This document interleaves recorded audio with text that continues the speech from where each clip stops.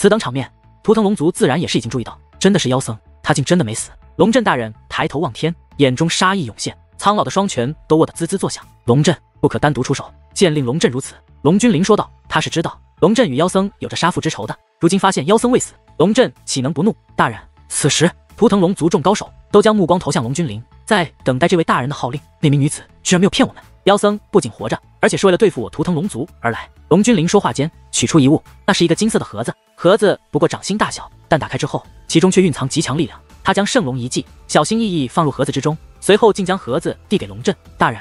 龙震不解，妖僧来者不善，族内支援可能来不及了，若是等一下，连我都不是妖僧对手，我会掩护你逃离。龙君临说道。大人，不可。龙震连连拒绝。闭嘴！可龙君临却怒喝一声，要保的是圣龙遗迹，而不是你。龙君临怒喝道。且说话间，强行将那装着圣龙遗迹的盒子递给了龙震。龙震也不敢再拒绝，只得将这盒子收好。此时，龙君临则是将目光扫向在场众人。诸位，妖僧今日乃为报复我图腾龙族而来，我辈自然不能不战。可妖僧来者不善，我辈若能胜，自然是好；若不能胜，那也绝不能辱了我图腾龙族的名声。圣龙遗迹关乎重大，倘若今日我们真不敌那妖僧，那我辈性命可以丢，圣龙遗迹绝对不能丢。就算我辈今日皆陨落于此，但我要圣龙遗迹安全离开。龙君临话落，震荡之音响彻大殿。誓死守护圣龙遗迹，以命为我龙族尊严。誓死守护圣龙遗迹，以命为我龙族尊严。誓死守护圣龙遗迹，以命为我龙族尊严。对于图腾龙族的气势，龙君临丝毫不意外，他早就知道他图腾龙族都是不怕死的战士。于是龙君临也再度将目光投向天际，眼中充斥着决意。天际之上，黑焰翻腾，那遮天蔽日的黑色气焰之中，一条道路浮现，而道路尽头处，一道身影也是缓缓走出，进入大众视野之内。这位浮现之人正是妖僧。妖僧扫视下方，邪恶一笑：“图腾天河的诸位，别来无恙啊！”妖僧是妖僧，他居然活着。下一刻，亿万人海彻底炸开了锅。妖僧之名早就传开，如今再见到人们，岂能不怕？一时之间，无数人向远处飞掠，想要尽快逃离此地。呀！可是很快，有人发出凄厉惨叫，那封锁天地的黑色锁链竟有吸力，凡是靠近之人都会被硬生生的吞噬炼化。这一下，还没有靠近锁链的人，则是纷纷感到庆幸，至少他们没死，但却也是眉头紧锁，甚至有胆小的痛哭失声。他们都已经意识到，他们是真的被困在此地了。图腾龙族，你的子民都已经吓得屁滚尿流了，你们还不出来施跪拜之礼？妖僧话落之际，一掌轰下，虚空震荡，一只黑色巨手浮现。这只巨手之巨大，不仅遮盖了这片虚空，更是蕴藏毁灭力量。若是顺利落下，在场之人都要死。就在此时，一道金光冲天而起，金光落入黑色巨手之中，先是短暂的静止，下一刻黑色巨手之中涌现出无数金色气焰，如雷电一般蔓延。滔天巨响肆虐之际，天际已被漫天金光取代，遮天蔽日的黑色巨手已被瓦解。诸位莫慌，老夫龙君临在此。忽然，一道身影拔空而起，立于虚空之上，与在高空深处的妖僧形成对峙之势。此人正是龙君临。而紧接着，大地震荡，无数金光冲天起，图腾龙族数千万大军皆是现身，整齐立于龙君临身后。但距离龙君临最近的乃是4道身影，龙震也在其列。龙君临大人来了，龙震大人来了！9旗龙战居然来了5位大人。先前还无比恐慌的众人，当见到龙君临等人之后，顿时变得安全感十足，恐慌哭泣之音立刻消散，取而代之的乃是雀跃欢呼。妖僧虽然厉害，可9旗龙战更厉害。谁不知道当年妖僧作恶，就是9旗龙战派出3位将妖僧除灭。虽然妖僧如今未死，但当年9旗龙战中的3位已可胜他。如今9旗龙战不仅来了5位，居然连龙君临都来了，这是何等人物？这可是9旗龙战最强的3位之一，所以人们觉得妖僧失算了。他必然没有想到龙君临也在这里，若是想到了，必然不敢来。看来图腾龙族对圣龙遗迹也不够重视吗？居然只派来你们这些虾兵蟹将。妖僧看着龙君临，轻蔑一笑：“虾兵蟹将。”此话一出，众人震荡。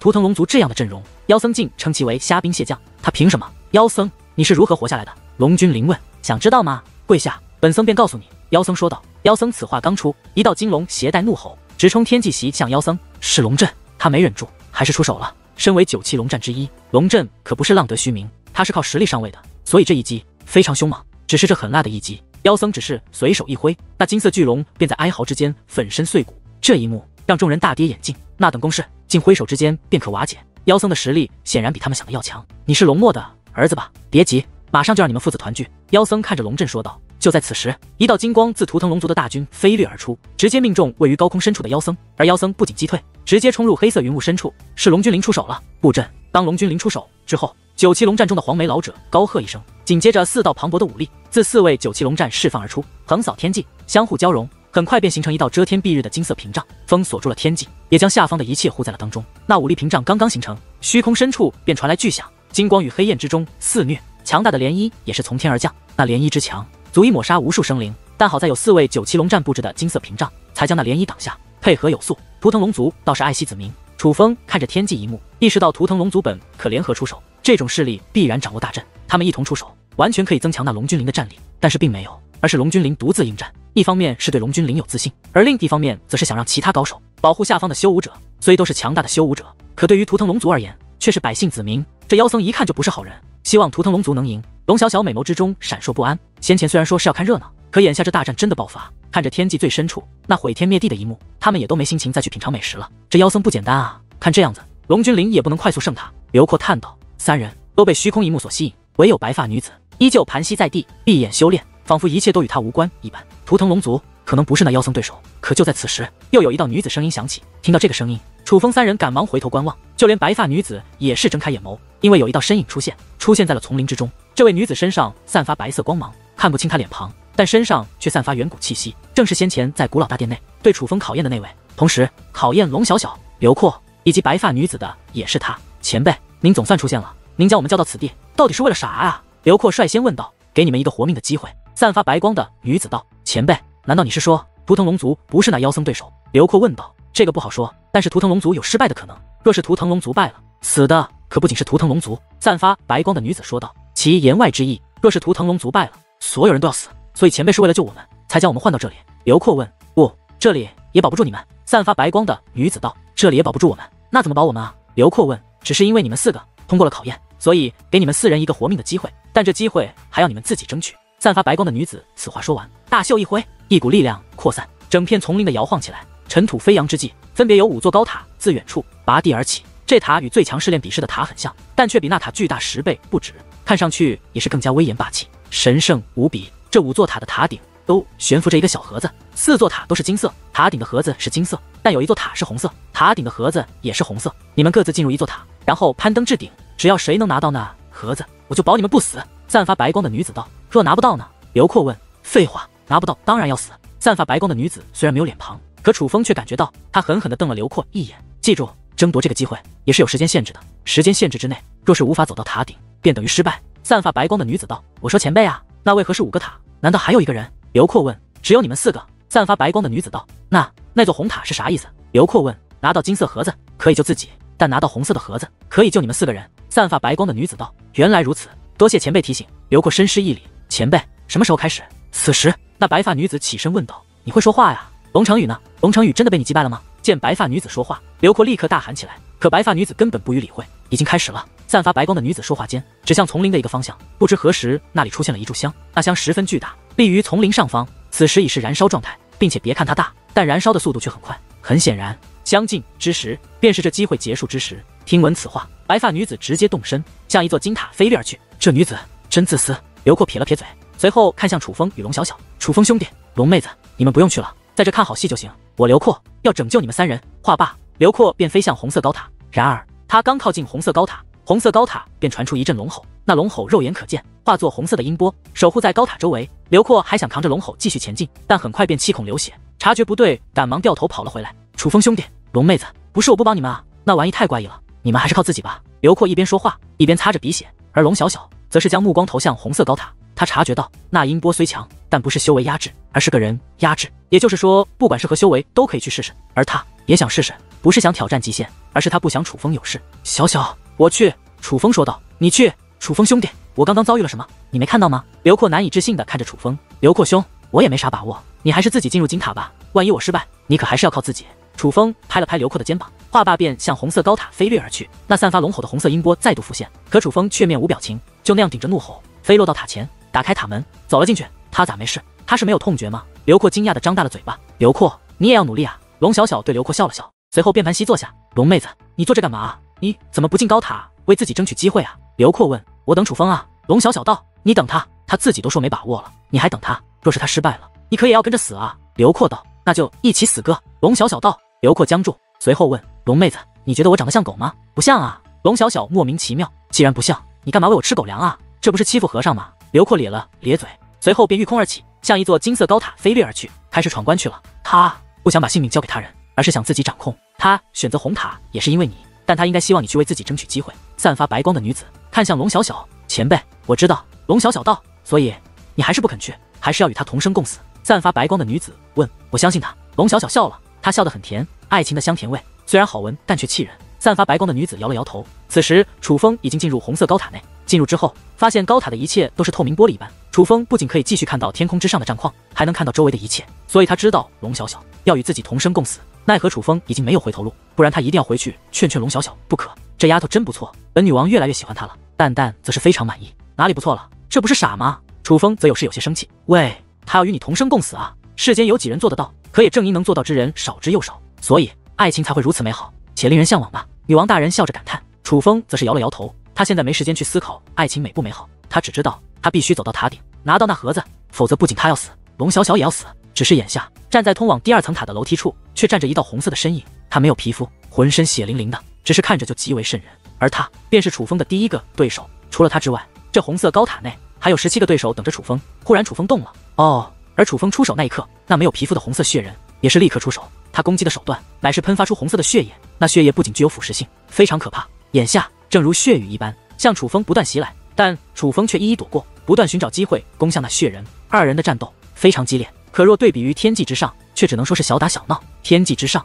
刺耳的轰鸣不断炸响，人们根本看不到妖僧与龙君灵的身影，只能看到漫天的金色涟漪与黑色气焰不断扩散，强大的涟漪不断席卷而下，每一道都具有毁灭众生的威力。若不是图腾龙族提前布置武力屏障，只是那余威都足以将下方亿万修武者尽数抹杀。要知道，在场的修武者很多都是有头有脸，甚至独霸一方的人物，可现在却只能龟缩在图腾龙族的保护之下，连逃的机会都没有。这便是境界差距。而眼下的他们也早已没了之前自信，哪怕龙君灵这等人物亲自出手，却也迟迟无法胜过妖僧。哪怕9骑龙战中的4位合力布置的屏障，却已是裂痕满满。这样下去，那武力屏障恐怕要支撑不住了。妖僧已不是当年的妖僧，现在的他宛如恶魔，让这些修武者闻风丧胆，用龙盾。忽然9骑龙战中的那位黄眉老者高喝一声，其说话之时，手中出现一道刻有金龙的圆形盾牌。只见其手臂一扬，那圆形龙盾便飞向高空，随后双手捏动法诀，眼中金芒涌现。那原本1米直径的龙盾，在金芒闪烁之时，化作遮天蔽日的巨型龙盾。这龙盾虽然变大，但却是半透明的，所以人们仍能看到虚空深处那黑金交织的可怕威势，竟是图腾龙族的圣龙盾。这可是极为厉害的防御武器，难道这妖僧真的如此厉害？看到这圣龙盾，有些人不安了。这是在图腾龙族之内都价值不菲的顶尖宝物，他只能运用一次，非到逼不得已，图腾龙族不会使用。因此很多人都只是听闻过，却不曾见过。不曾想今日居然见到了圣龙盾，可见妖僧有多凶残。怕什么？只能说图腾龙族爱民心切，为了我们安危，不惜使用圣龙盾这等宝物，并不一定就是说妖僧真的可怕至此，但也有其他人有不一样的想法。可就在此时，3声巨响伴随3道金光同时浮现，9骑龙战中的另外3位竟也同样丢出3道圣龙盾，遮于虚空。转眼间也有4道圣龙盾以叠加之姿浮于虚空之上。4重圣龙盾见到这一幕，就连那些觉得是图腾龙族爱护他们才使用圣龙盾的也傻眼了。毕竟圣龙盾如此珍贵，若只是为了守护他们，不可能直接使用4个才对。此时4重圣龙盾中竟出现金龙虚影，虚影相连，4重圣龙盾宛如一体。只是此时龙震大人等4位9骑龙战也都面露艰难之色，他们正在全力催动着圣龙盾。此时楚风已是来到了红色高塔的第4层，在他的脚下躺着一具绿色怪物的尸体，但他没有立刻前行，而是抬头望着虚空，眼中也有着浓浓的震撼。好强的手段，他们在防着什么？楚风也是第一次看到如此场面。忽然大地震荡，连身处遗迹内的楚风也有感受，抬头观望，所有人都是面如死灰。只见天际之上有一只遮天蔽日的金龙出现，那金龙之大，他们看不到金龙的头，也看不到金龙的尾，只能看到金龙的一截身子。不是这金龙不完整，而是这金龙太过巨大，巨大到他们视线之内根本无法捕捉到金龙的全貌，因为这金龙的体积足以覆盖半个世界。可与此同时，那遮天蔽日的黑色气焰也发生变化，有一根巨大的手指浮现，抓向了那金龙。不是一根手指，它来自于一只完整的手，但因为此手太过巨大，人们视线之内只能看到一根手指罢了。妈的，这个级别的战斗，咱俩出手也是白送啊！莫雨涵爷爷怒骂一声，就连他也慌了，无需出手，龙君灵若不胜，我们都要死，谁都逃不掉。龙小小是尊道。忽然那巨大的黑手与遮天的巨龙同时炸裂开来，金色气焰与黑色气焰交织一起，从天而降，不再是气焰，而是纯粹的力量，全力以赴。9骑龙战中的黄眉老者大喝一声，那4重圣龙盾光芒更盛，力量明显更强。然而当天际之上的2重力量落下，圣龙盾却是接连粉碎，1重、2重、3重，直到第4重圣龙盾才将那滚滚而下的力量彻底挡下。只是哪怕第4重圣龙盾挡下了那恐怖的力量，却也是裂痕满满。此时天上地下，除了那肆虐的涟漪发出轰鸣之外，所有人都是说不出话了。那是被下的圣龙盾为何物？4重圣龙盾粉碎3重，才勉强挡下那一击扩散的力量。若是再来第2击，他们将如何应对？而就在此时，天际之上传来龙君灵的声音：图腾龙族族人听令，布阵，阵即万龙伏天。此话落下，在场的图腾龙族千万大军，除了龙阵以外，皆是捏动法诀，眼冒金光，紧接着身上也是升腾起金色气焰。那可不是寻常的气焰，那乃是血脉之力。下一刻，气焰冲天，化作金色的气焰巨龙，金芒普照大地间，千万条金色巨龙冲向天际，涌入那妖僧掌控的黑焰云层之中。图腾龙族人数虽多，可实力却也是参差不齐。但此一时，这些千万条金色巨龙，除了无法与九七龙战相比外，却都拥有着相近的力量。这便是此阵的微妙之处，血脉相通，实力相融，短时间之内让所有人获得超乎自身的强大战力。万龙伏天阵真的是万龙伏天阵，看到虚空之上近千万条金色巨龙于黑焰之中翻腾，那刺耳的龙啸，震慑人心的画面，让许多图腾天河的小辈感到热血沸腾，欢呼呐喊，在为天河之主助威。可一些老一辈的人却怎么也笑不出来，反而是无尽的担忧。他们知道万龙伏天阵是什么样的阵法，此乃燃烧血脉的阵法，将造成不可逆转的损伤。图腾龙族众人在用自己的前程做赌注，来搏此战之胜。图腾龙族已到了这种地步，那足以说明事情何其危机。龙君临，我们的恩怨抛开不谈，你们这一次可一定要赢啊！就连莫雨涵的爷爷望着虚空上的一幕，也是暗暗地握紧了拳头。龙小小的师尊也是抬头仰望虚空，那双深邃的眼眸同样满是凝重。毕竟这一战关乎着所有人的性命。可很快，天际之上惨叫出来，黑焰云层之中开始有巨大的金龙坠落而下，一条出现，紧接着第二条、第三条、第四条，转眼之间，数百条巨大的金龙从天而降。那可都是图腾龙族的族人，他们轻的七孔流血，严重的已是身体残缺，保持金龙之躯的还算好的，至少说明还活着。因为那些金龙气焰消散，只剩本体之人，已是没了气息。可实际上，那些还活着的人也是命不久矣，不过苦苦支撑罢了。越来越多金色巨龙从天而降，转眼间已是来到了数万。每一条金色巨龙的坠落，都代表着一名图腾龙族族人的陨落。此时，楚风依旧抬头观望，他刚刚击败第10层的对手，但是看着虚空的一幕，他心中也不是滋味。那些陨落之人，也都是爹生娘养之人，可眼下为了图腾龙族的荣誉，为了守护此地的众生，正在以命而战，好悲壮啊！这些人都不怕死的，就连女王大人也少见的为之动容，他们都是值得被铭记之人。楚风之所以这样说，是因为他见过太多贪生怕死之辈。可图腾龙族这些人，从一开始没有一人逃脱，哪怕明知会死，也是勇往直前。这样的人，谁会不尊敬？楚风，别看了，抓紧吧，外面的人已经活不了。你想活命的话，便只能靠你自己。女王大人催促道。楚风手提太古英雄剑，立刻来到了第11层。这一层的楼梯入口，同样站着一个怪物，只是这个怪物不仅是人形，环手握长枪。楚风二话不说，直接出手，与这怪物站在一处。而此时，天际之上，黑焰云层之中，坠落下的金龙越来越多，已有近100万金龙陨落，并且数量还在不断扩大，陨落的速度越来越快。图腾龙族族人听令，布阵，阵即无备焚身。此时，龙君临的声音再度响起。此话落下，天际之上还在战斗的图腾龙族大军，身上的气焰再度发生变化。金色的龙身之上，竟开始升腾起血色气焰。无备焚身阵，听到这5个字，再看到虚空之上的变化，就连龙小小师尊也是为之动容。真的拼命了啊！莫雨涵爷爷也是叹道，他们都知道这阵法意味着什么。如果说万龙伏天阵是燃烧血脉，断送的可能是前程，那么这无备焚身阵燃烧的乃是生命，断送的是性命。此阵一经施展，除非布阵者自身实力强大，否则必死无疑。从眼下这千万大军的实力来看，此阵过后，恐怕能活下来的人不超过1万人。就算能活下来，也大半要遭受重创，余生只能苟延残喘。但此时，那天际之上的图腾龙族众人实力也是顿时大涨，不断有黑焰被击退，仿佛图腾龙族已占据上风。毕竟这可是用命换来的力量。图腾龙族不惜以死相搏了吗？不过如此，不过如此啊！天际之上传来妖僧嘲讽的声音。虽然此时的阵长已经捕捉不到妖僧的身影，但只是听到他的声音，众人便是有气又恨，但更多的却是恐惧。毕竟他可是凭借一己之力，将图腾龙族逼到了现在这个地步。可就在此时，黑焰翻腾，竟有一条比其他金色巨龙巨大数10倍不止的金龙浮现。仔细一看，可以看到那巨龙之内乃是龙君临的身影。这是龙君临幻化的巨龙。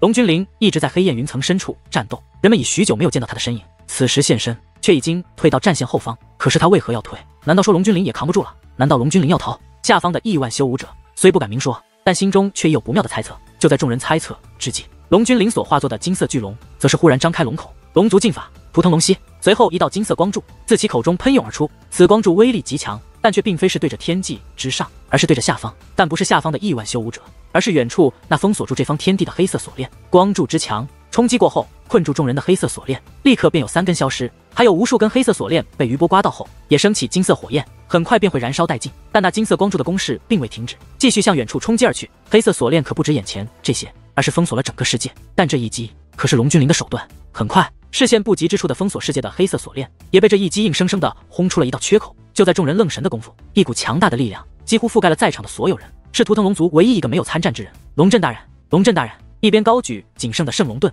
一边释放出力量，覆盖住在场的所有修武者。随后便快速飞掠，转眼间便穿过了黑色锁链，离开了被困之地，向一座传送阵法的方向飞掠而去。只要世界有缺口，传送阵法便可以使用，可以通过传送阵脱离这个世界。龙震大人，此时亿万修武者都在跟随龙震快速的飞掠，他们终于反应过来，原来龙君临从云层降落，不是要逃，反而是那一击轰开缺口，给他们争取逃脱的机会，好让龙震带着他们逃脱。明白一切的众人心生惭愧，他们刚刚竟怀疑龙君临要逃，回头望向虚空，看着那黑色云层，看着那些不断从天而降的金色巨龙，看着那明知必死也没有丝毫退意的龙族之人，无数人热泪盈眶，失声哀嚎，心痛不已。那可是高高在上的龙族之人，可现在却以牺牲自己为代价，为他们争取逃脱机会。唰啦啦！可就在此时，黑焰云层翻腾，又有数道黑色锁链从天而降，竟封锁住了他们的前行之路，并且黑色锁链越来越多，将这些成功逃脱之人再度困死。龙震大人虽强，可若没有龙君临帮忙，他根本无法破开这黑色锁链。于是龙震大人回头望向龙君临，糟糕！可此时龙君临却是眉头紧皱，因为不仅仅是龙震大人，他们又被困住了，眼下还有无数黑色锁链快速的远处的天际飞去，那个方向正是他打开缺口的方向，整个世界即将再度被封锁了起来。可刚刚的图腾龙息已是他最强一击，哪怕是他现在也很难再施展这种手段。怎么会？见到这一幕，龙君临也是感觉有些无力了。他们以燃烧性命为代价来拖住这妖僧，为何妖僧还是能够催动那黑色锁链？他真的强大至此？唰啦啦！就在此时，又有一道黑色锁链从黑焰云层飞射而下，直奔龙震大人而去。这道黑色锁链与那封锁天际岂止是宽度便达数万米的锁链不同，它很细，细到如平常人所用的锁链一样，但它却散发着紫色的气焰，那气焰给人的感觉十分危险，是极其邪恶的力量。该死！眼见不妙，龙震便赶忙催动那圣龙盾去抵挡。然而那强大的圣龙盾碰到这细小的锁链，竟立刻粉碎。当龙震大人愣神的功夫，只听噗的一声，那锁链便钻进了龙震的身体。这一刻，龙震大人也是瘫软在地，已经丧失一战之力。那是什么？看到那穿透了龙震身躯、缠绕紫色气焰的黑色锁链，莫说旁人，就连龙君临这等人物也是心中一紧。哈哈，仁兄，终于好了吗？此时，妖僧放声大笑，是妖僧的帮手。龙君临猛然反应过来，他早知道妖僧有帮手，那神秘女子已经提醒过了，但是他没有想到妖僧的帮手竟也如此强悍。唰啦啦！而就在此时，无数道散发紫色气焰的黑色锁链从天而降，所攻击的目标全部都是图腾龙族人。这一刻，天际之上惨叫连连。不过转眼之间，天际之上还在战斗的图腾龙族人便几乎都被那黑色锁链洞穿，就连那已经死去没了气息的图腾龙族人也未能幸免。转眼之间，图腾龙族的千万大军已是溃不成军，就只剩下了龙君临以及另外3名97龙战还在抗衡。可是很快，另外3名97龙战也被那缠绕紫色气焰的黑色锁链洞穿，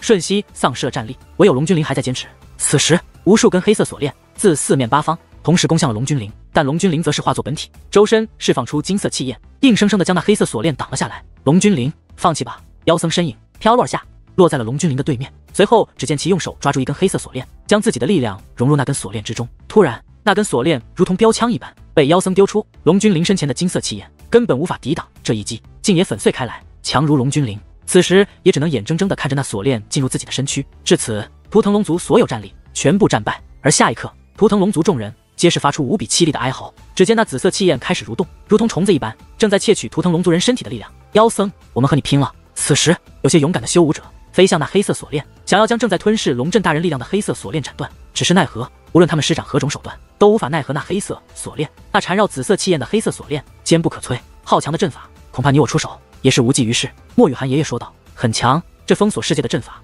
根本就不是妖僧的手段，是另有其人。倒是这吞噬力量的东西是妖僧的手段，只是比当年更加恐怖了。”龙小小师尊说道：“怎么办？”莫雨涵爷爷看向龙小小师尊，静观其变。若真到了逼不得已的时候，只能亮明身份。龙小小师尊道：“他们可都是杀人不眨眼的魔头，会给这个面子吗？”莫雨涵爷爷道：“我也觉得不会给，所以我们应该祈祷。”龙小小师尊道：“祈祷？祈祷什么？”莫雨涵爷爷问。奇迹发生。龙小小师尊道：“听闻此话，莫雨涵爷爷嘴角一阵抖动。早知如此，就不来了。”此时他满脸悔意。而红色高塔之内，楚风已经来到了第16层，且刚刚击败了第16层的对手，那是一只金色的怪物。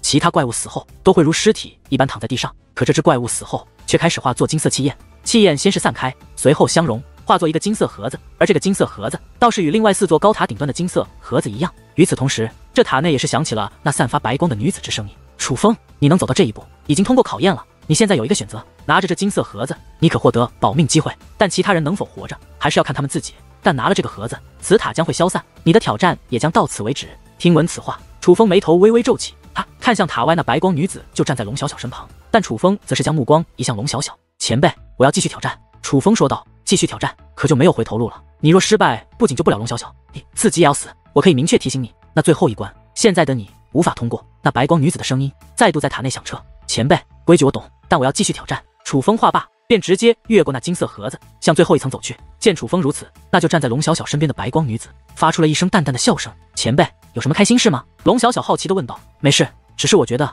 你的眼光不错。白光女子道。龙小小看不到塔内情况，但听到白光女子这样说，却也知道楚风必然表现很好，于是他也甜甜地笑了。此时楚风已是来到最后一层，只是来到这里后，楚风愣住了。通往塔顶的楼梯入口处，同样站着一道身影。这道身影看不清五官，只能看到轮廓，可那穿衣风格以及体态竟与自己一模一样，甚至其手中也握着一把长剑，那长剑的形态也与自己的太古英雄剑一模一样。这一刻，一股不妙的感觉便自楚风心头升起，所以楚风没有选择近战，而是施展一道武技百变弓，一剑射出。那位不仅立刻闪开，回身竟也施展出百变弓。楚风只射出一剑，而他却射出数剑。楚风身形不断移动，虽然轻松躲过，但脸色却是变得格外凝重。果然是镜像，楚风感到无奈，他早就猜到这对手是镜像，而所谓的镜像，便是拥有与楚风相同能力的对手。这种情况，楚风之前也遇到过，而这种对手是最难缠的，但楚风没有选择，只能应战。之后，楚风与这镜像站在一处，手段不断增强，眼下雷纹、雷霆铠甲、四象神力等提升战力的手段都已施展，但根本无法取胜，因为对方也拥有这等手段。最主要的是，一番交战下来后，楚风发现自己的伤势会残留，而对方的伤势会很快愈合。这他妈的怎么打？但好在经过一番战斗，楚风早就了解规则，与这些家伙战斗要进入一定范围，只要脱离那个范围，再停止攻击，对手就会停止攻击。眼下楚风来到这一层的安全地带，短暂调整之后，看了一眼外面的情况，又看了一眼那快要燃烧殆尽的像。楚风知道自己时间不多了，于是楚风眼中涌现出一抹决意。楚风，不要用九重天雷斩，他是你的镜像，就算你用九重天雷斩，他也会用。你就算能够杀了他，他也同样可以杀了你。淡淡察觉到了楚风的意图，赶忙劝道：可是我没有别的办法了，只能赌他不会九重天雷斩。楚风说道：眼下图腾龙族已经失败，他要想活，就只有击败这个对手，拿到塔顶的令牌。而在这塔内，结界之术的所有手段都被束缚了，在只能依靠武力的情况下，若想击败这个镜像，九重天雷斩是楚风唯一能机会了。而就在此时，忽然一道白光出现，是那白光女子进入了塔内。可楚风向外观望，可以看到在外面，在龙小小的身旁还有白光女子，两个白光女子。你是谁？楚风对塔内出现的白光女子问。傻了吗？当然还是我。白光女子说道。听到这个声音，楚风知道原来只是分身，而并非是伪装的。前辈，这也太变态了，怎么让我自己打自己啊？楚风叹道。早就提醒过你，及时收手，但你不听，现在已经没有回头路了，你只有击败他，我才给你活命机会。白光女子道。前辈，这里的一切难道不是你说的算的吗？不能破例吗？楚风已经察觉到白光女子就是这遗迹的掌控者，的确是我说的算，但我是有原则的。白光女子道。听闻此话，楚风倍感无奈。见状，白光女子笑了笑，不由问：楚风，你想活吗？当然想。楚风道。你知道你为何无法战胜这镜像吗？白光女子问。因为现在的我还没有变强，如果现在的我比从前的我强，便可胜他。楚风道。楚风是有经验的，当初也遇到过这种情况，镜像对手拥有与楚风相同的手段和实力，想击败他，只有在遇到镜像对手之后，自己进行提升才行。可楚风现在根本没有提升自己的时间，其实你可以变得更强，我可以给你这个机会，就看你愿不愿意接受。白光女子道。前辈，您愿意帮我？晚辈当然愿意接受。楚风道。先别硬的这么快，你是要做取舍的。白光女子道。如何取舍？楚风问。放弃天赐神体的力量。白光女子道。你是说我体内的天赐神力？楚风问。对，你能同时掌控天级血脉与天赐神体，是足以证明你天赋不凡，但现在的你还很弱小，同时驾驭两种力量，只会让你的精力分散，继续下去，迟早会被两种力量所拖累，最终弄得高不成低不就，两种力量都无法达到巅峰的悲惨境地。你现在若想变得更强，应当做出抉择，二选一，你可以选天级血脉，也可以选择天赐神力，但这两种力量，你必须封锁一种，专心修炼另外一种，如若不然，你的成就会有限制。白光女子道。前辈，你的意思是要我将一种力量剥夺掉吗？楚风眉头微皱，若是如此，他可真是舍不得。那倒不是，只是封锁，日后若时机成熟，你还可以解封，还可以继续修炼，但我建议你只修炼一种。白光女子道。那前辈，我要如何封锁？楚风之所以问，是他有些动心了。来到图腾龙族，见识到许天剑等同辈之后，楚风发现这里的天才凭借自身血脉便可在5尊境提升3重修为，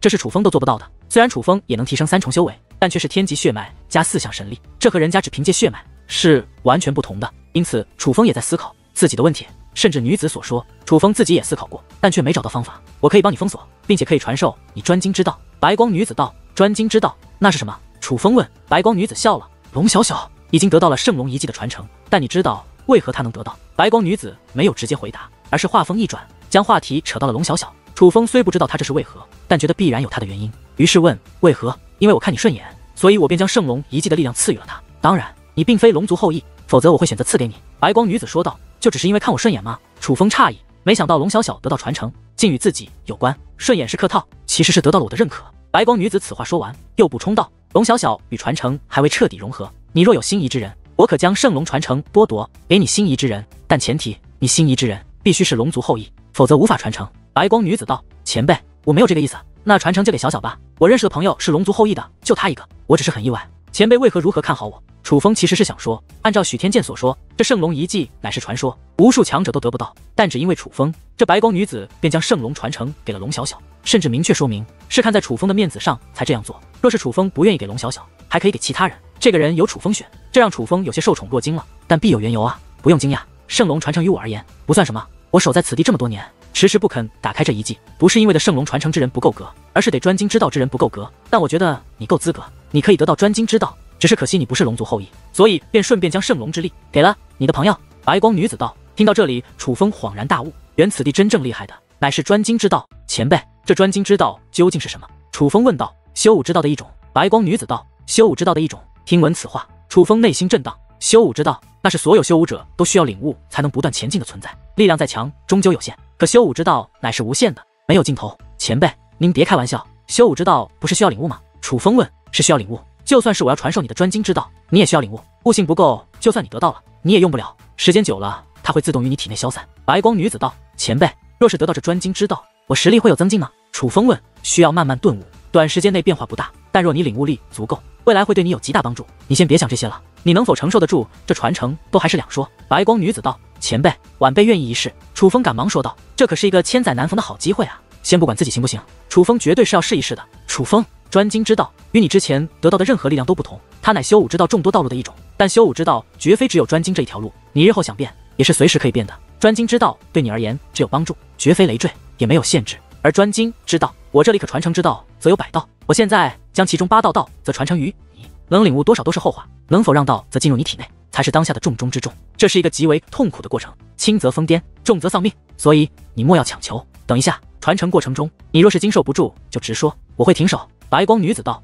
前辈，你有100道道，就不能多给晚辈一些吗？楚风笑嘻嘻地说道。别贪心，这可是专精之道，我说8道是鼓励你，虽然你是我选中之人，但实际上你恐怕连6道道则都抗不下。此话说完，还不待楚风说话，白光女子对着楚风一指，顿时周围一切开始变化。楚风还站在原地，但已不在塔中，而是身处一片虚无。很快，四面八方涌现出白色光芒，那光芒如潮水一般，瞬息便将楚风吞噬。在这一瞬间，楚风看到了无尽星空，9道天河也在其中，可却是如此渺小。这便是修武之道的道则。楚风感受到了道则的强大，没有生命，但却仿佛凌驾一切之上。但仔细想来，这也正常，毕竟不管是何境界的修武者，一生追求的都是更高的境界，但想要追求更强的境界，就要领悟更多修武之道。修武之道本就是无上存在。可很快，楚风面容扭曲，那化作白光的道则开始进入楚风的体内，伴随他的入体，强烈的痛感也是席卷而来。那痛感撕裂全身，宛如灵魂被撕碎。可楚风咬紧牙关，任凭它涌入体内。专精之道，这可是修武之道的一种啊！多多益善，多多益善。楚风一丝都不想错过，而是想要全部收下。不对啊，蛋蛋，这专精之道的融合时间好像很慢，还是第1道好像就要耗费很长时间才能融合。就算我能忍受，可是时间根本不够。很快，外面的香就要燃尽了。楚风对蛋蛋道，可却发现他无法与蛋蛋沟通了，感受不到蛋蛋，感受不到界灵空间，只能感受到自己，仿佛自己已经与世界，已经与一切隔离，居然切断了我与蛋蛋的联系。楚风震惊，但仔细想来，那女子可是掌握专精之道的存在，令人垂涎的圣龙遗迹，他都不放在眼里，随手就可以送人。这等存在有什么通天的本事，其实也都能理解。所以楚风也不想了，眼下还是先将这道则收入囊中最重要。接下来就是漫长而痛苦的过程。楚风是有时间观念的，他感觉自己经历了极为漫长的岁月，这个时间之久，足有9年。9年的时间，楚风一直在吸收道则进入体内，但同时也在承受道则带给他的痛苦。但是他始终无法适应这种痛苦，那痛苦反而有增无减，并且随着时间推移，楚风的心神也开始烦乱。不过好在多年的修炼，楚风还是稳住了心神，也终于在第9年结束那一刻，楚风将最后1道道则彻底收入身体之中。此刻，这个吸收道则的世界再度化作了一片虚无。楚风看着眼前的一切，竟然有些恍惚。9年时间啊，足足9年。正常来说，楚风9年时间修为应该会有了极大的增进才对，但是现在他的修为没有一点增进，因为这9年时间他根本没有时间修炼，只是在接受道则。但楚风不后悔，他能感受到道则的强大，虽然短时间内没有太多帮助，但对于日后必是极好的铺垫。这9年绝对没有浪费。忽然，楚风身前出现了一道身影，正是白光女子。多谢前辈额外赠予。见到白光女子，楚风赶忙施以一礼。他能感受到自己体内拥有的不是8道道则，而是9道道则。9年时间，9道道则。女子多给了他1道。楚风，你可真是令我刮目相看。本来给你准备了8道道则，结果根本不够你用的。白光女子说道：“前辈，这里面的时间应该是与外面的时间不同的吧？”楚风问。他能感觉到这世界的特殊，因此觉得虽然他在这里面度过了9年，但外面未必也是9年，自然不同。白光女子问：“那外面过了多久？”楚风问：“一丝未过。你白白比别人多过了9年。”白光女子道：“那还挺划算。”楚风笑了笑，虽然早就猜测到这里的时间与外面不同步，但却没有想到外面竟然是静止的。前辈你也太强了吧，竟能改变时间。楚风叹道：“不是我厉害，是专精之道厉害，时间是他改变的，我也只是传承者罢了。”白光女子道：“前辈也厉害。”哪怕女子这样说，但楚风也知道白光女子也很不简单。少拍马屁，现在你该做出选择了。白光女子道：“此时专精之道的力量就在体内，虽然楚风领悟的很少，但却已经能够进行一些掌控。他可以用这股力量选择将自己的2个丹田封锁住一个，然后专注的修炼另一个。他自然会选择封锁4项神力，毕竟天级血脉才是他的本体，那是他父亲遗传给他的血脉，也是让楚风走到今日的根基。只是4项神力对自己而言也是意义非凡。楚风不会抛弃，于是问道：“前辈，那我要何时才能解开我的天赐神力？”之所以这样问，是楚风感觉现在的确可以用专精之道的道则封锁住4项神力，但他也能感觉到他不具备解开4项神力的力量。若是只能封不能解，那可就坏了。无需问我，待时机成熟，你自然能够感受到。白光女子道：“4位前辈，抱歉了，我会让你们重见天日的。”楚风说话间便催动专精之道的道则，将4项神力所在的丹田封锁。封锁之后，楚风又运用专精之道的道则进入9色神雷所在的丹田。虽然专精之道的力量极为复杂，如今只是寄宿楚风体内吗？楚风所能领悟的部分有限，可却也是领悟了一些。既然眼下4项神力已经封锁，自然就是要运用专精之道的力量来提升对天级血脉的掌控。很快，楚风便面露笑意，他已经有所收获。悟性惊人，我没选错。白光女子看着楚风，她仿佛可以看到楚风得到了什么。多谢前辈指点。楚风对着白光女子施以大礼，别谢我，谢你自己，是你自己毅力惊人。知道为何我给了你9道道则吗？白光女子问。因为前辈看好晚辈，见晚辈的极限不是8道道则，而是9道，便多给了1道。楚风说道。白光女子笑了笑，你的极限不是8道道则，这的确是原因之一，但我是有原则之人，开始定好给你8道，本是不该改变的。白光女子道。哇，那前辈是为何？楚风也是好奇了。其实我也喜欢龙小小那姑娘的，但她天赋有限，我怕她无法驾驭圣龙传承，反而因圣龙传承而自身不保，所以我也给龙小小准备了2道道则。就在刚刚，她与你一同接受传承，但是她毅力不如你，只承受了1道道，无法承受第2道，这余出来的1道便给了你。白光女子道。原来是这样。楚风恍然大悟，旋即问道：前辈，晚辈还不知道您是何方神圣，晚辈该如何称呼您？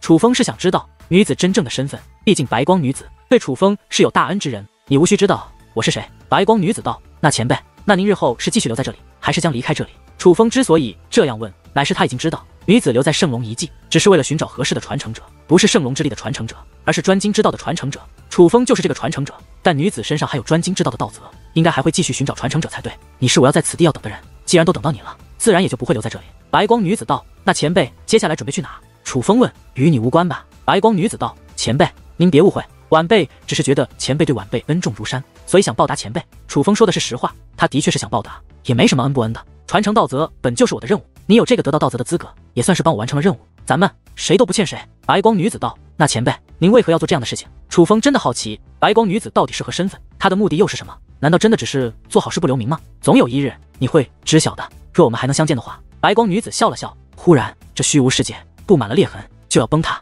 白光女子看了一眼这世界的变化，随后看向楚风，时间到了，你应该回到真正的世界，继续开始你的征程了。白光女子此话说完，周围一切变化，楚风回到了那红色高塔之内，外面惨叫连连，龙族之人正在被那黑色锁链吞噬体内力量。再看那炷香也与先前一模一样，时间在刚刚果然静止了。楚风花费9年时间融合了专精之道的9道道则，可外面却一点时间都没有过去。可哪怕如此，那香也快燃烧殆尽，留给楚风的时间已经不多了。但楚风还是看向外面，因为他发现还是有一个人变了，是龙小小。龙小小此时乃是昏睡状态，并且脸上尽是疲惫，是因为道则吗？楚风有些担心，他是承受过道则的人，知道道则的折磨有多可怕，他害怕龙小小会有不好的影响。楚风，那女子怎么不见了？他不是说要传授你什么专精之道吗？就在此时，淡淡声音响起，他根本不知道楚风经历了什么，更不知道楚风已经在另外的世界度过了9年时间。他只见到白光女子说要传承楚风专精之道，然后白光女子就不见了，所以淡淡才询问楚风，淡淡，那专精之道的道则我已经得到了。楚风说道。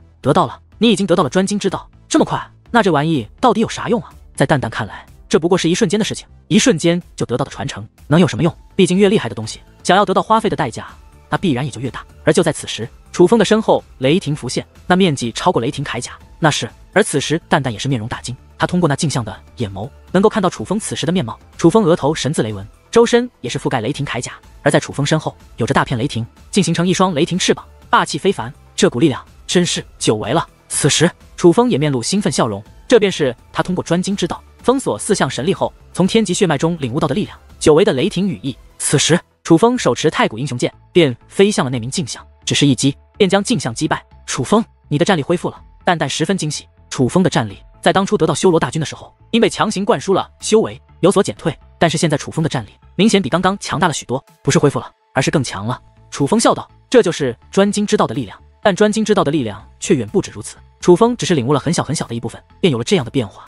但专精之道的9道如今还在楚风体内，近乎完整，日后必有大用。快看看那盒子里有什么。蛋蛋催促道。楚风也是来到红色高塔之上，拿到了那红色盒子，只是打开之后却发现这里面是空的。前辈，怎么是空的呀？楚风看向白光女子，本来就只是一个摆件，我随便设置的，谁告诉你里面有东西了？白光女子道。楚风一阵无语，白期待了，但是好在自己体内有9道专精之道的道则，想想这一点便也不难受了。而就在此时，那根香也是焚烧殆尽，5座高塔同时消散，而刘阔与白发女子的身影也是浮现而出，就差一层了。刘阔很是不甘，白发女子虽然没有说话，但脸色也不好看，因为他们2个都没能在规定时间内走到塔顶。我擦，楚风兄弟，你成功了！忽然，刘阔快速的向楚风飞掠而来，盯着楚风手中的红色盒子惊呼不断。听到刘阔的呼喊，那白发女子也是将目光投来，看到楚风手中的红色盒子，同样神色大变。金色高塔他都无法通关，楚风竟通过了红色高塔，可以感谢他一下，因为他你们4个现在都可以活，但外面的人可就没那么幸运了。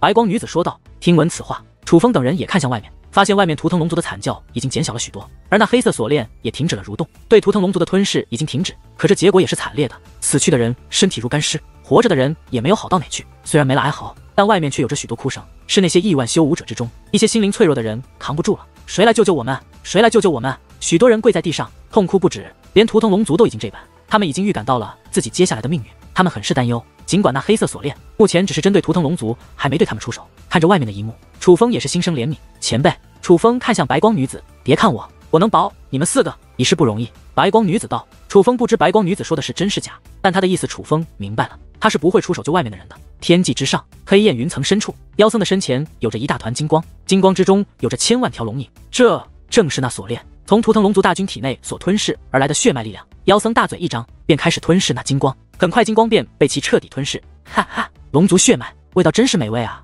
此时妖僧狂喜，而他额头之上竟也有一只角若隐若现，那并非是龙角，而是蛟龙之角。原来妖僧不是人，他是一条蛟龙。若是再拿到圣龙遗迹内的传承，给我一些时间进行修炼，图腾龙族将无人是我对手。亿万龙族竟是本僧的盘中餐。妖僧此话说完，看向黑焰云层深处，那里有着一座顶，正是那顶催动着封锁世界的大阵，而顶前依旧站着一道身影，是他掌控的那大阵。而那身影之前有着一道球体，那球体正是圣龙遗迹，原本在龙震大人身上，但早在龙震大人被黑色锁链洞穿的时候，此物便伴随龙震大人的血脉之力，一同落到了这位手中。这位通过球体正在认真观察圣龙遗迹。仁兄，圣龙遗迹如何了？可能解开？妖僧上前问道。无需解开了，圣龙遗迹内真正的力量已经没有了。那位说道。没了？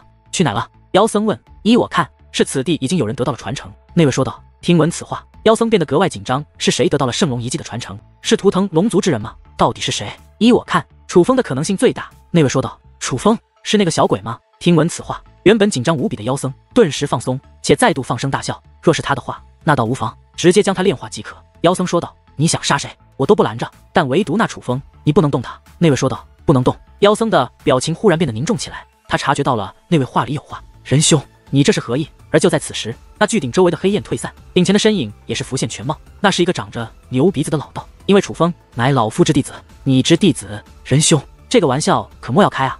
妖僧笑道。这可不是玩笑。牛鼻子虽也面带笑意，但他很是认真。此时妖僧脸上的笑意也是消失。原来仁兄也将弟子派了过来。妖僧问。那倒没有，我之弟子乃是放养，我也没想到会在这里遇到他，纯属巧合。牛鼻子道。那还真是巧。妖僧有些不信，但还是道。既然是仁兄弟子，那便算了。对于此话，牛鼻子没有说话，但却盯着妖僧，脸上笑意变得古怪。仁兄，本僧说的是真的，那是你弟子，本僧怎么会动他？妖僧道。牛鼻子依旧没有说话。仁兄，以咱们2人的关系，你还不信本僧？妖僧又道。老夫为何要信你？牛鼻子道。妖僧没想到牛鼻子会这样说：“仁兄，你是何意？难道你要与我翻脸？就因为一个弟子？”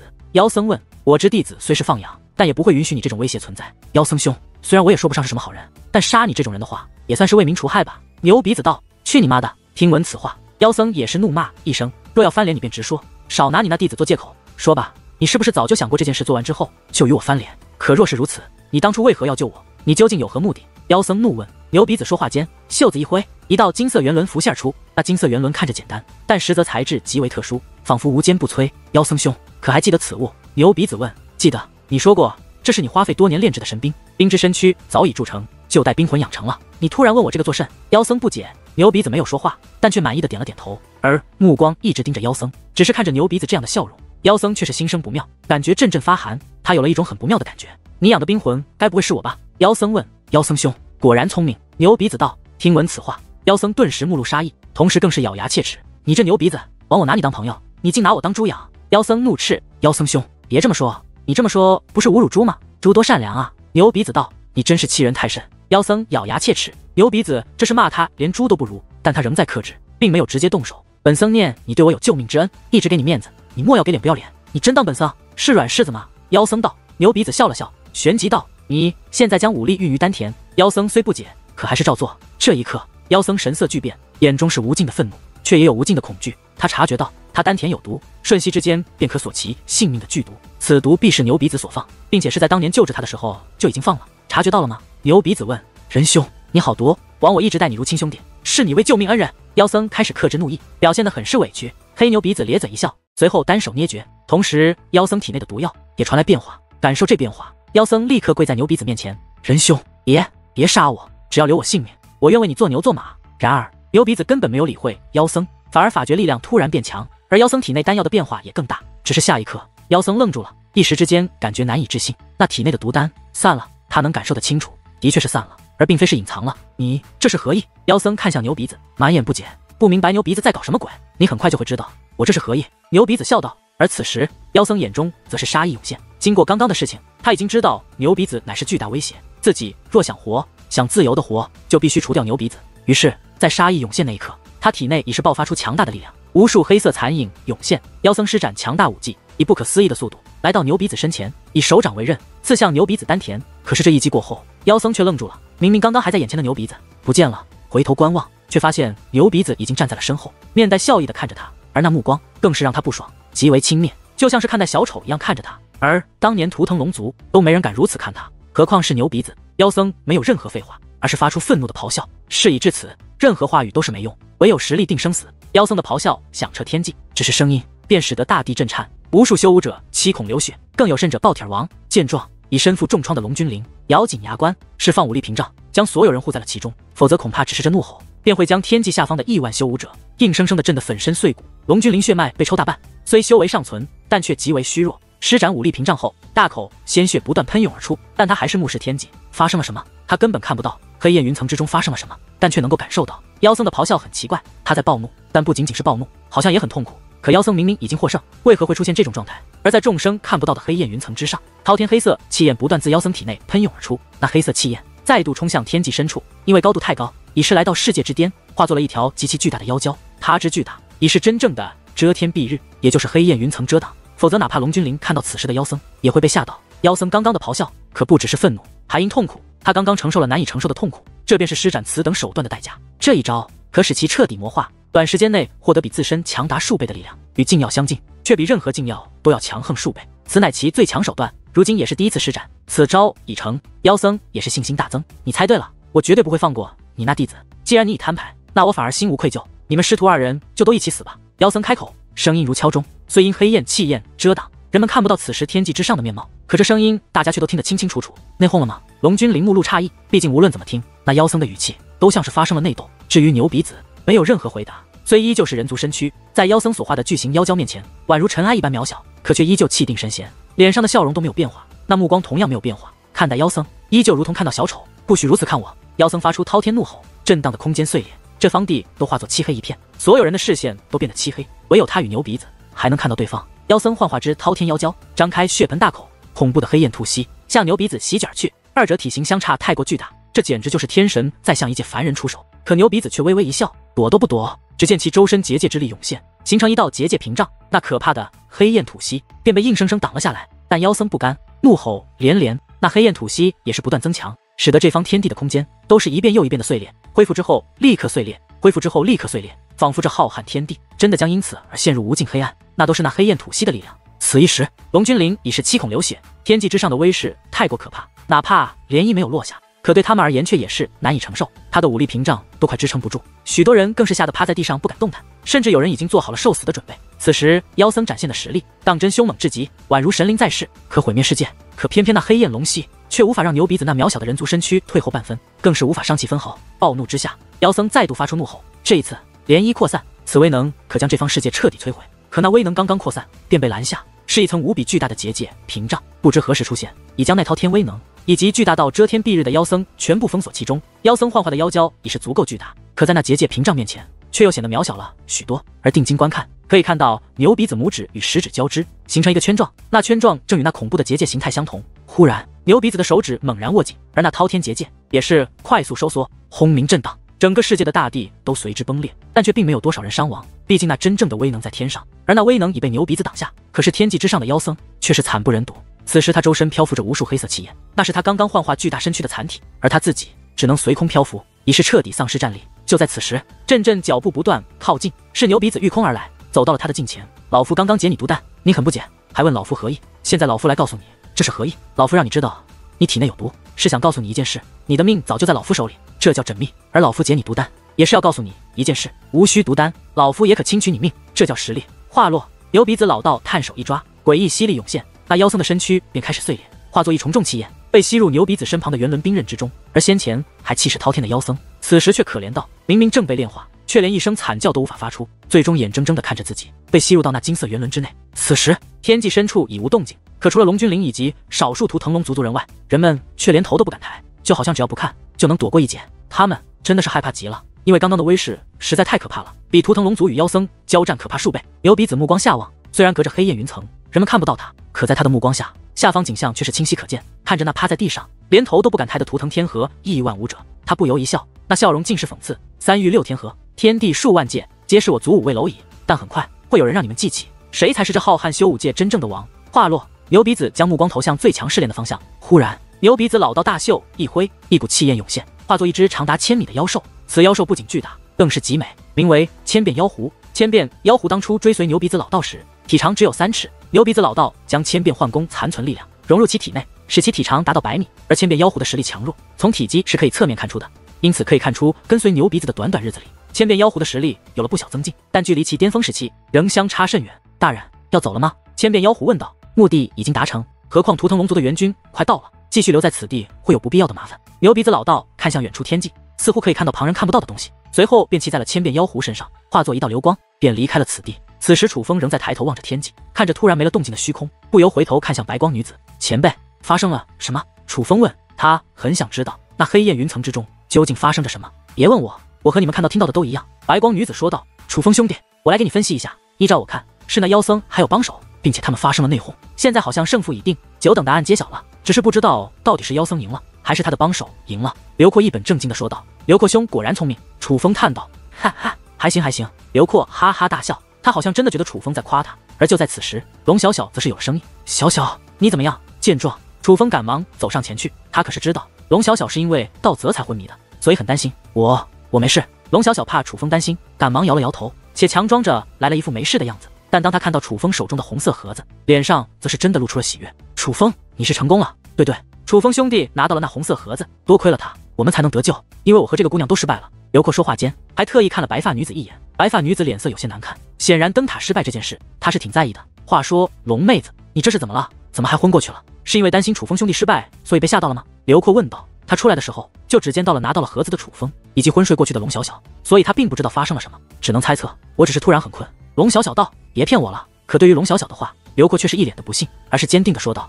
肯定就是因为担心楚枫兄弟被吓的，你对楚枫兄弟是真爱啊。话到此处，刘阔还走到楚枫身旁，特意拍了拍楚枫肩膀。楚枫兄弟，你可一定不要辜负龙妹子。听到这句话，龙小小还有点感动，可是紧接着刘阔的话却让楚枫都感到无语。你一定要让龙妹子做妻，娶妾也不能太多，1000个就行了。听闻此话，龙小小狠狠瞪了刘阔一眼，这确定是在帮他说话吗？就连那冷漠的白发女子也是冷冷的看了一眼刘阔，这么看我干嘛？男子汉大丈夫，娶妾不是很正常吗？何况我楚风兄弟如此出众，1000个不多呀。刘阔话到此处，看向楚风，楚风兄弟多吗？这个问题简直是个巨坑。楚风没有接，而是问道：你准备娶几个？我就准备娶1000个。刘阔笑道：你不是出家人吗？龙小小问道：出家人怎么了？出家人还不能食肉呢？刚刚我吃没吃？刘阔问道。龙小小无语，刚刚他可是也与刘阔一起食肉饮酒来着。这刘阔的确不是正经和尚。忽然一声刺耳的龙吟自天外响起，紧接着剧烈的颤动席卷整个世界，就连楚风等人所在的这个圣龙遗迹的空间之内也是遭到波及。虽然只是微微颤动，可还是让他们抬头望向天际，因为天际之上竟发生着巨大变化，锁链断了。此时肉眼可见的可以看到，所有锁链全部开始碎裂，正自高空坠落而下。不仅是封锁住世界的巨大锁链，也包括进入图腾龙族众人体内的锁链。锁链破碎之后，遮天蔽日的黑色气焰开始消散，取而代之的乃是耀眼的金色。此般景象宛如黑夜褪去，白昼降临，让人心中升起希望。耀眼的金芒越来越近，于是人们可以看到，那金芒之中乃是数十万辆战车，以及浮空战船，还有巨大的妖兽。那战车、战船以及妖兽身上更是站着无数身影，而无论是战车、战船还是妖兽身上，皆飘动着巨大的旗帜。图腾龙族是图腾龙族的大军来了，并且声势浩荡，只是威势便比先前与妖僧交战的大军更强。而最前方的乃是一名老者，这名老者什么都没有乘坐，而是御空而来。他那人族的身影与身后巨大的战车与战船相比，显得十分渺小。可偏偏看到他的那一瞬间，无数人都是喜出望外，就连楚风也是认真打量起来。这老者虽穿金色长袍，可给人的感觉却是仙风道骨，高深莫测，仿佛不食人间烟火。而他手中的那把金色长剑更是在微微颤动，颤动之际有类似龙吟般的声音，而这声音与锁链前的声音一模一样，是他斩断了封锁世界的锁链。楚风知道那把兵器很不简单，必然是神兵，但最不简单的还是这位老者本身。这是一位实力极强的人物，还要在那龙君灵之上，是龙须大人，得救了，我们得救了。见到这一幕，亿万修武者激动不已，甚至许多人喜极而泣。当看到这老者那一刻，他们就觉得他们今日能够活下去了。而听到众人的议论，楚风也是得知这叫做龙须的是何存在。他乃九七龙战之一，也被誉为九七龙战之首。战车靠近之后，便有无数图腾龙族人飞掠而下，那都是图腾龙族的界灵师，开始为负伤的图腾龙族人疗。而龙君灵的脸上也终于露出一抹放松，随后那武力屏障消散，身子一歪便瘫倒下去。见状，那龙须忽然凭空消散，再度出现之时，已是龙君灵身旁，将龙君灵扶在怀中。可是龙君灵却已然闭上眼眸，昏死了过去。看着这样的龙君灵，再看着龙族之人此时的惨状，龙须的眼中涌现出滔天寒意。忽然龙须手臂一扬，一道光柱冲天起，那光柱到达高空深处，忽然炸裂，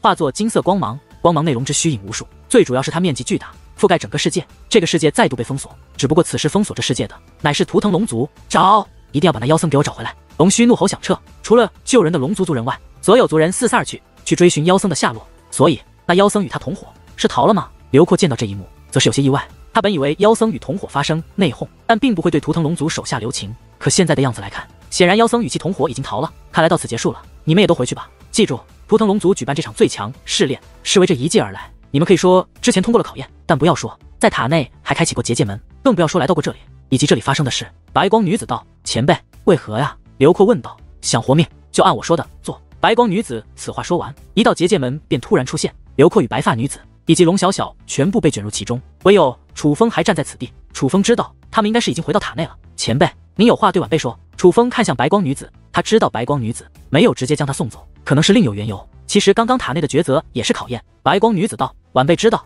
楚风当时的确没想到是考验，但后知后觉也觉得那是考验。我的确看中你重情义这一点，但我更看重的还是你的天赋。其实无论你能否通过考验，我都不会让你死。白光女子道：前辈对我真好。楚风笑道：别拍马屁了，我不会再给你任何好处，但是可以给你一句忠告。白光女子道：前辈请讲。楚风道：重情义是优点，但于你而言也是缺点。人有自私一面，也有无私一面。我选你不是希望你拯救苍生，而是因为你的天赋配得上专精之道。就算我不传承你，你自己也会领悟，所以一定要先学会自保，别让重情义害了你。白光女子道：其实对于白光女子的观点，楚风并不赞同。楚风不是无私之人，但对于在乎之人，他就是会不顾一切，这是他认为对的事，不会因为白光女子的劝说而改变。但楚风没有与白光女子争辩，还是对着白光女子抱拳施礼，多谢前辈提醒，毕竟白光女子也是为楚风好，你可以走了。白光女子道：前辈等一下。楚风害怕白光女子直接将他送走，于是赶忙开口：还有事。白光女子不解，只见楚风将许天剑丢了出来，别杀我。许天剑脸色惨白，见到楚风第一件事就是求楚风不要杀他，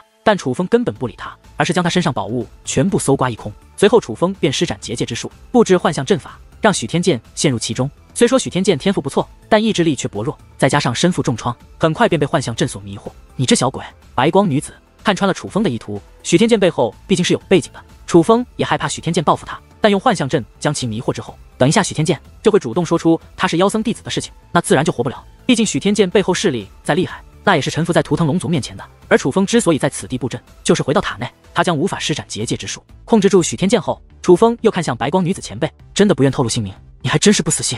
白光女子面露无奈，但还是说出3个字：穆幼之。穆前辈，希望有朝一日我们还能相见。楚风说道。此时穆幼之也笑了，他自然看得出来楚风不是客套话，知道楚风是知恩图报之人。快走吧。穆幼之挥了挥手，前辈。楚风告辞。此话说完，便抓起许天剑进入了那结界门。穿过结界门，楚风便直接回到了那座高塔。而刚回到这座高塔，一道传送之力便浮现，楚风来到了高塔顶端。那悬于高塔顶端的最强令牌也是自动落入楚风手中。与此同时，楚风能够看到高塔大门打开，许天剑被传送了出去。快看，是楚风！楚风赢了。楚风是5尊最强，看到楚风登顶，人们却并没有太多意外，毕竟楚风之前已经展现过了他的实力。可就在此时，许天剑却是忽然开口：死定了！楚风，你死定了！你敢不将最强之名让给我？我师尊可是妖僧，他一定不会放过你。许天剑是被楚风那幻象阵影响，已经分不清现实，所以才会说出这番话。妖僧，他是妖僧弟子，可他这番话却使得在场之人大惊。妖僧弟子，刚刚发生的事可是历历在目呢。而就在此时，许天剑呆住了，面对众人仇视的目光，他脸色极为难看，身体也是开始颤抖。是楚风的幻象阵解除了，楚风故意的，这么快解除幻象阵，就是给人一种是许天剑是想在塔内威胁楚风，结果不小心来到了塔外，因此而暴露自己身份的错觉。所以许天剑愣住了，他也反应了过来，自己刚刚是被欺骗了。而也就是刚刚，他说出了会让自己惨遭灭门的话。而就在此时，一道结界门浮现，数位图腾龙族长老出现在了此地。原来是那白光女子，在将楚风传送回高塔的同时，便已经解除了对图腾龙族阵法的限制，所以图腾龙族终于彻底掌握了此地，不仅可以看到阵法内的一切，也可以任意掌控阵法。当听到许天剑说出这番话后，便立刻将进入最强试炼的场地之内，直接将许天剑扣押。我是被害的，是这楚风故意害我。许天剑被抓住后，开始疯狂大喊：闭嘴！其中一位长老一巴掌扇过去，直接把许天剑的脸扇得变形，一句话都说不出来。实际上他已经手下留情了，若不是想调查清楚，他已经直接痛下杀手。不仅刚刚妖僧可是对他们做了那么丧尽天良的事情，这位小友，你也随我们走一趟吧。这些长老中，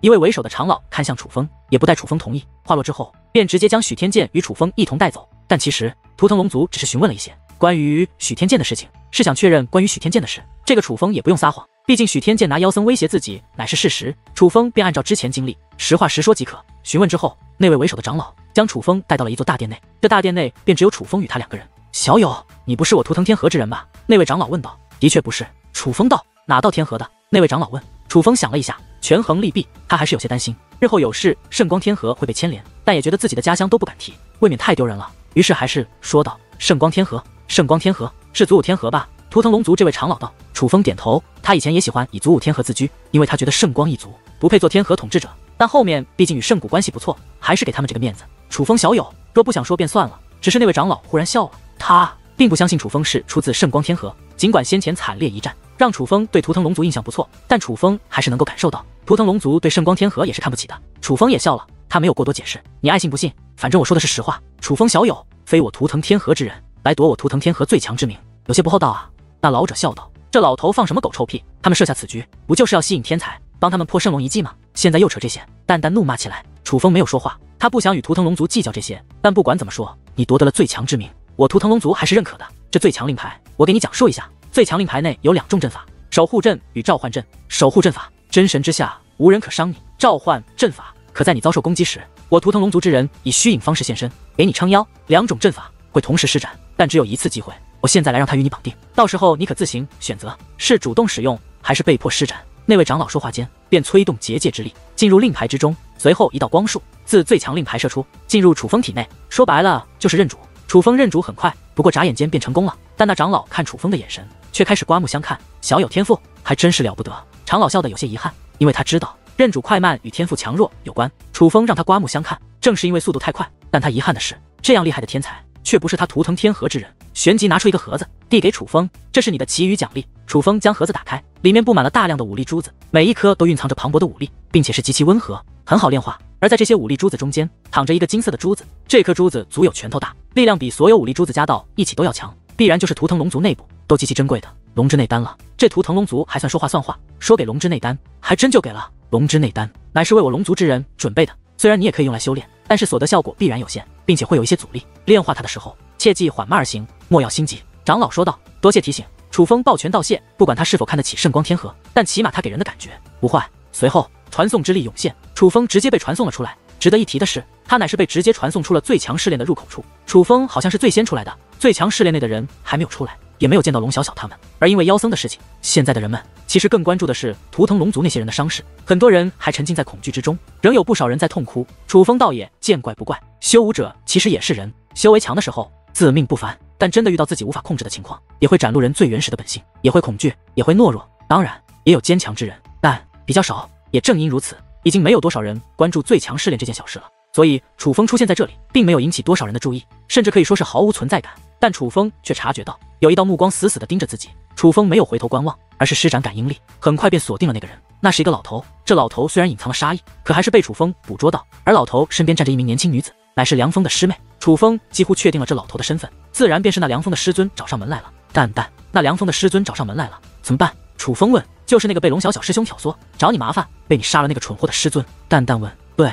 楚风道。还呢？怎么办？敢找你麻烦，直接宰了。淡淡说道。直接宰了，未免便宜他了。楚风道。那你想怎么办？淡淡问。看我表演。楚风此话说完，便人群外走去。而果然，凉风的师尊也是跟了过来。但是为了避免引起楚风注意，凉风的师妹则是留在原地。但与此同时，还有2个人注意到了这一幕，那便是一直隐于虚空的之中的莫雨涵的爷爷以及龙小小的师尊。瞧，这让楚风拜师的机会不就来了？莫雨涵爷爷得意一笑，便也悄然跟了过去。可实际上，不仅莫雨涵的爷爷以及龙小小师尊跟着楚风，还有2道身影也在跟着楚风。楚风来到一处偏僻之地，忽然转身回头看向身后。出来吧！楚风直接把目光锁定在了凉风师尊所在的位置。你发现我了？凉风师尊也不由现身，看向楚风的眼神充斥着诧异。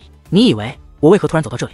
楚风道。你是引我过来的。凉风师尊眼中金融更浓。楚风笑了笑，旋即说道。我知道你来找我的目的，我可以告诉你，你弟子的确是我杀的，但却是你弟子先找我麻烦，是不是被人利用了这一点我不管，他找我麻烦他就该死。缘由我告诉你了，不是想让你不要对我出手，我只是想告诉你，你若找我麻烦，你也要死。楚风说道。好猖狂的小鬼，你以为老夫是被吓大的吗？我不管你为何杀了我弟子，杀人偿命，欠债还钱，此乃古往今来不变的道理。你杀我弟子便要受死。凉风师尊说话间亮出一把尊兵大刀，随后对着楚风便是一刀。那一刀下去并未掀起太大的威势，但威力却是极为惊人，那乃是尊境武技。而楚风站在原地动都未动，只见结界之力涌现而出，便轻松将那已扮成尊兵而施展出的尊境武技挡了下来。你是白龙神袍，你不是小辈吗？凉风师尊问。谁说小辈不能是白龙神袍的？楚风问。就算白龙神袍也挡不住老夫一击，你身上有宝物？凉风师尊问。他毕竟是2品半神，而白龙神袍只是堪比1品半神，不可能挡下他的攻击才对。难怪弟子那么蠢，原来师尊也如此蠢，